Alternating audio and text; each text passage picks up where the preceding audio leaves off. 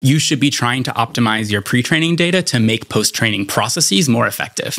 So you should try to figure out, how do I optimize my pre-training data so that the slope of the test time compute curve, or so that the slope of the RL curve is as steep as you possibly can be? Or alternatively, how do I optimize my pre-training data so that the slope of the jailbreaking curve is as shallow as possible, right? Like fundamentally, I think alignment in post-training doesn't really make sense as a long-term solution. If you can easily align a model through post-training, you can easily misalign a model through post-training. If it's easy to put it in, it's easy to take it out. If it's really hard to put it in, it's really hard to take it out. That's just like a truism of models, right? So if you do alignment during pre-training, you'll actually end up with models that are, I think, largely impossible to misalign without putting a massive amount of data into them. I think there are a lot of benefits to that. And I think we've also seen evidence for this, like looking at the difference between Llama and Qwen with respect to their ability to be post-trained, right? It's much easier to RL Qwen than it is to do Llama. Likely that has to do with the fact that Qwen put a lot of synthetic reasoning traces into their training data. Even with wrong examples.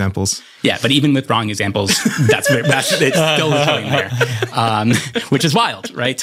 But I think that pretty clearly shows that it's the base model that's doing it. It's not the rewards you're giving. If you give random rewards and the model still learns, it's probably not the reward signal that's doing it.